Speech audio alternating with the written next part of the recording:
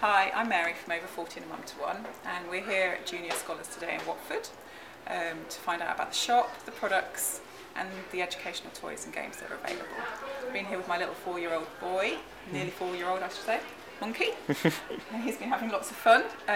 We've been playing with pegboard games and counting caterpillars and meeting some of the other mums as well. So, how's it been for you as a kind of blogger to come to something like this? Yeah, really interesting because I love real toy shops and I love being able to see things for myself, touch them, feel them and see how the children actually react to them.